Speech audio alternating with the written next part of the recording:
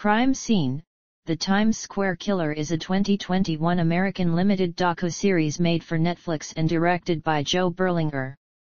It is the second installment in the crime story documentary series, following Crime Scene: The Vanishing at the Cecil Hotel. Its story focuses on the series of 1970s to 1980s murders that were carried out by American serial killer Richard Cottingham, also known as the Times Square Killer and the Torso Killer. The series was released on December 29, 2021. Early life and education. Cottingham was born on November 25, 1946, in Mott Haven, Bronx, New York City, the first of 4 children. In 1948, his family moved to Dumont, New Jersey, and in 1956 to Rivervale, New Jersey. In 1964, Cottingham graduated from Pascack Valley High School in Hillsdale, New Jersey. Career. In 1964, after graduating from high school, Cottingham worked for Metropolitan Life, where his father was a vice president, at the firm's headquarters office on Madison Avenue in New York City. He started in the mailroom and eventually became a mainframe computer operator after taking computer courses.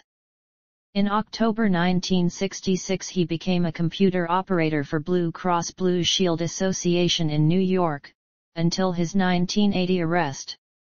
At Blue Cross, Cottingham worked in an office with fugitive serial killer Rodney Alcala, the dating game killer, who was living in New York in 1969 under the alias John Berger.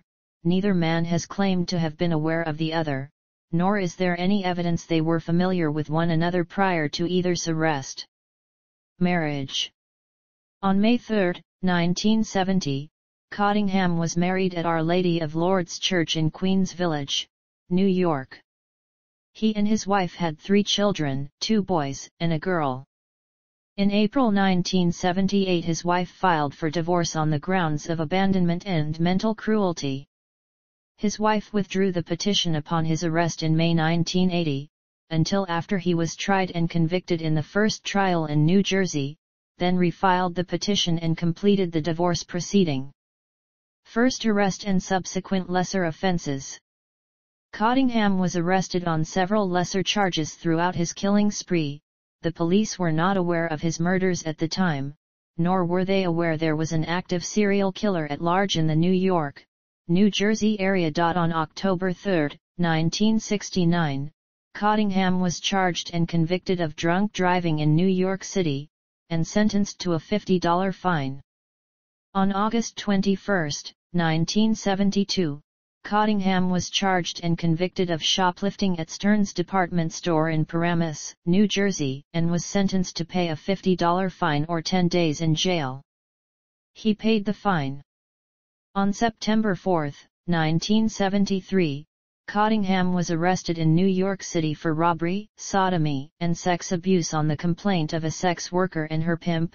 Neither complainant appeared in further proceedings, however, and the case was dismissed. On March 12, 1974, Cottingham was arrested in New York City for robbery and unlawful imprisonment on a complaint of a sex worker. Once again, the victim did not appear in further proceedings, and the case was dismissed. Murders. Cottingham committed his first known murder when he was 20 years old. On October 28, 1967, he strangled Nancy Schiavovogel, a 29-year-old married mother of 2. Her nude body, hands bound in front of her, was found under a blanket behind the passenger seat of her car parked in Ridgefield Park, New Jersey. She had last been seen 3 days earlier, when she left home stating she was going to play bingo with friends at a local church. The murder remained unsolved until Cottingham confessed and pleaded guilty to it in August 2010. On February 15, 1968, Cottingham killed his second known victim. 23-year-old Diane Cusick was found raped, beaten, and strangled to death in the back seat of her car, which was found parked near the Green Acres Mall in Valley Stream, New York. Cottingham was not charged with this murder until June of 2022, when he was linked to Cusick's murder by DNA. Starting in 2014, Cottingham confidentially admitted to Detective Robert Anziotti of the Bergen County Prosecutor's Office, New Jersey, the murders of 3 teenage females in 1968 and 1969. Jacqueline Harp, 13, July 17, 1968, who was randomly ambushed by Cottingham as she walked home in the evening from school band practice in Midland Park, New Jersey, and strangled with the leather strap of her bag.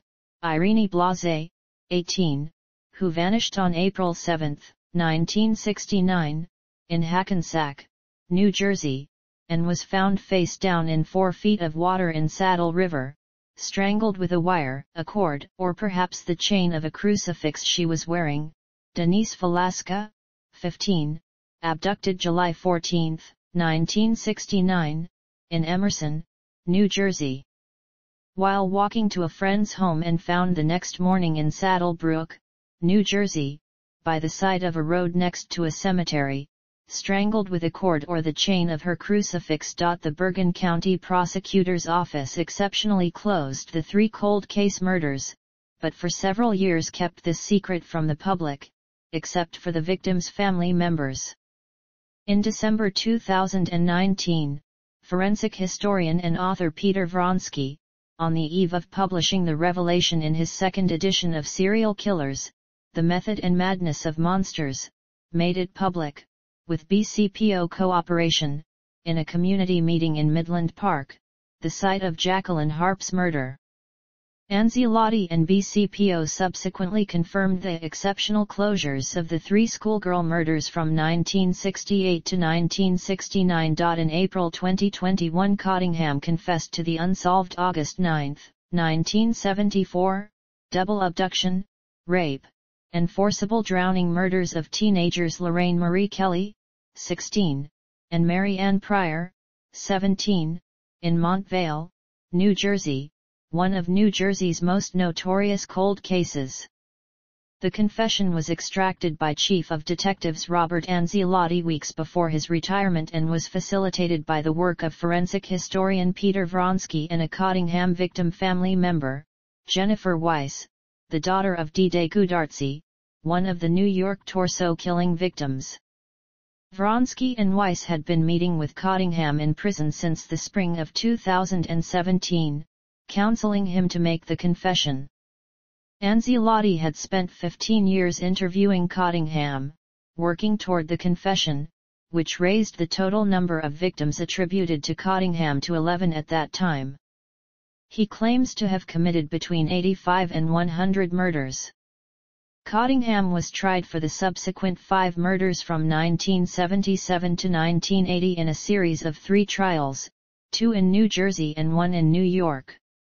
On December 15, 1977, the body of X-ray technician Mary Ann Carr, 26, was found brutally beaten and strangled in the parking lot of the Quality Inn Motel in Hasbrouck Heights, but police did not link the murder to Cottingham until after his arrest.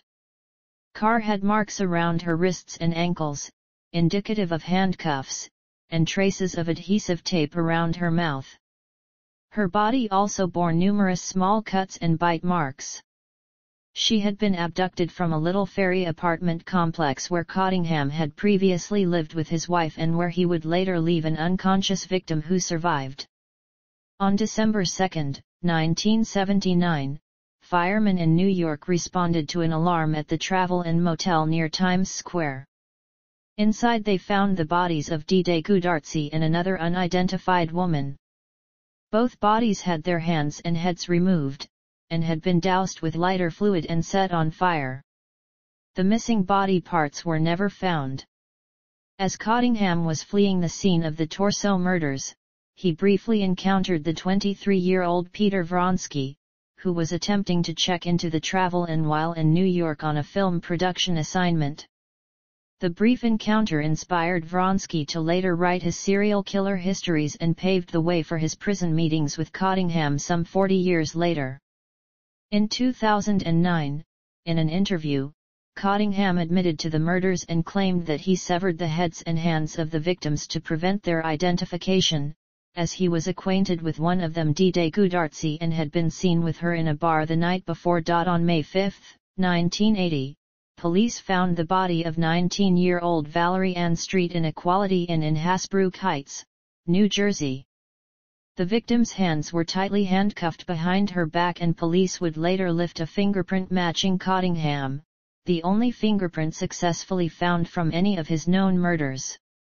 Street had been bruised and beaten around her head and body and bitten on the breast, and had traces of adhesive tape on her lips. Numerous shallow cuts were found on her breasts as well, indicative of torture. Street had died of asphyxiation. This murder was later linked to the earlier murder of Mary Ann Carr, who was left in the same motel's parking lot on May 15. Jean Rayner was strangled and her throat cut in the historic Seville Hotel. Cottingham severed the victim's breasts and posed them on the headboard of the bed, and set fire to the mattress under her body before fleeing, similar to the travel and torso killings. Arrest and charges. On May 22, 1980, Cottingham picked up 18-year-old Leslie Ann Odell, who was soliciting on the corner of Lexington Avenue and 25th Street. At some point she agreed to have sex with him for $100. Around dawn, they checked into the same Hasbrook Heights Quality Inn where he had, 18 days earlier, left Valerie Street's body, her hands tightly handcuffed behind her back, under a bed, where she was discovered by a housekeeper. Cottingham offered to give the girl a massage and she rolled over onto her stomach. Straddling her back, he drew a knife and put it to her throat as he snapped a pair of handcuffs on her wrists. He began torturing her, nearly biting off one of her nipples. She later testified that he said, "You have to take it. The other girls did, you have to take it too. You're a whore and you have to be punished." Odell's muffled cries of pain became so loud that the motel staff, already spooked by the murder 18 days earlier, called police and then rushed to the room demanding that Cottingham open the door. Cottingham was apprehended in the hallway by arriving police officers. When arrested, he had handcuffs, a leather gag, 2 slave collars, a switchblade knife, replica pistols, and a stockpile of prescription pills. The charges listed in Cottingham's New Jersey indictment included kidnapping, attempted murder, aggravated assault with deadly weapon, aggravated sexual assault while armed, aggravated sexual assault while armed, aggravated sexual assault while armed, possession of a weapon, possession of controlled dangerous substances, secobarbital, amobarbital and diazepam. In April 1978, after his wife had initiated divorce proceedings, he kept a locked room in a basement apartment of the house in which they lived in Lodi, New Jersey. Following his 1980 arrest, police found, in the locked room and in the trunk of his car, personal effects which they traced to 2 of his victims. Trials. During the early 1980s, Cottingham was convicted of 5 murders, in 2 separate New Jersey murder trials in 1981 and 1982, and in a single trial in New York City in 1984 for 3 murders. He pleaded innocent and, for the next 30 years, insisted he was being framed, until admitting in 2009 that he had actually perpetrated the murders he was accused of. Cottingham was apparently forensically aware and, in the 13-year period during which he is known to have committed 11 murders, in the pre-DNA era, only 1 fingerprint belonging to him was ever recovered, from the ratchet mechanism of handcuffs left behind on Valerie Street. A case based on his signature pattern was built against him, combined with the testimony of 4 surviving victims, as well as pieces of his victims' jewelry and other items found in his possession after his arrest. In 2010 he pleaded guilty to the 1967 murder of Nancy Vogel. In 2021, he pleaded guilty to the 1974 kidnapping, raping and drowning of Lorraine Marie Kelly and Mary Ann Pryor. He also confessed to 3 murders of New Jersey schoolgirls in 1968-1969 in return for immunity from prosecution. In 2022, he was arraigned from his hospital bed for the 1968 murder of Diane Cusick. The link was found through DNA evidence. Authorities believe it to be, thus far, the oldest criminal case to be prosecuted by DNA evidence.